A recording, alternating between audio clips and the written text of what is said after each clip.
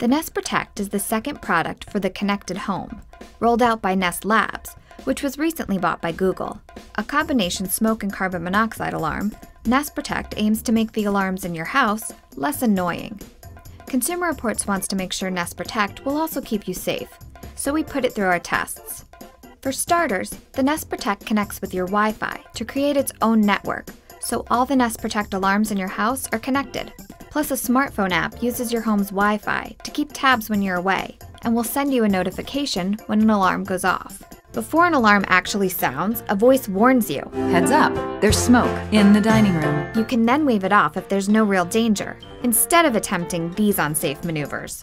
Consumer Reports home products tester Bernie Dietrich says the convenience features worked as promised. But his job is to make sure the Nest Protect actually detects.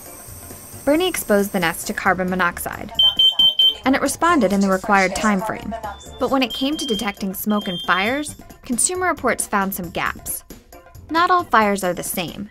There are smoky, smoldering fires that are detected best by alarms with photoelectric sensors.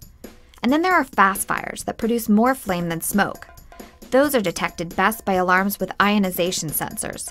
Consumer Reports says the best alarms are ones that have both sensors and can quickly detect both types of fires, like this top-rated Kidde PI9010. So Bernie tested the Nest against the Kidde.